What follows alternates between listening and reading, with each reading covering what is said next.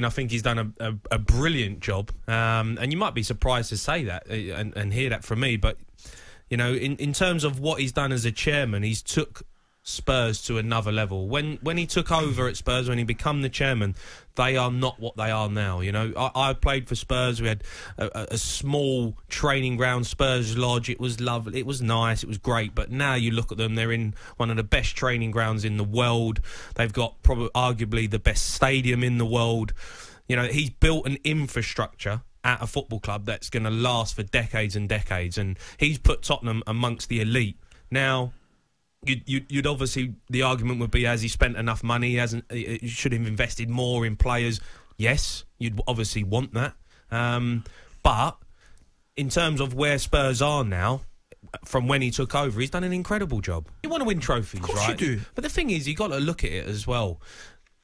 In the Premier League, and where football's gone in the Premier League, to win trophies is so hard. You're competing against Man United, Chelsea, you know, Arsenal when they were dominated.